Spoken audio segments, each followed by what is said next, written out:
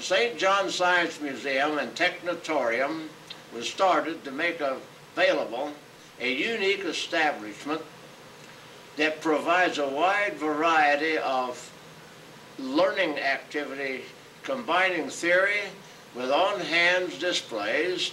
that make complex problems more easily understood. As curator, I have had a wide range of experience, having been raised and reared during the Great Depression, survived and dealt with the dirty 30s, and a decorated World War II veteran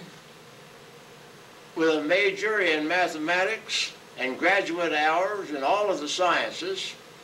which I think has provided the incentive to design this unique arrangement featuring displays using discarded material from households, industry, military surplus, and a range of other sources of material.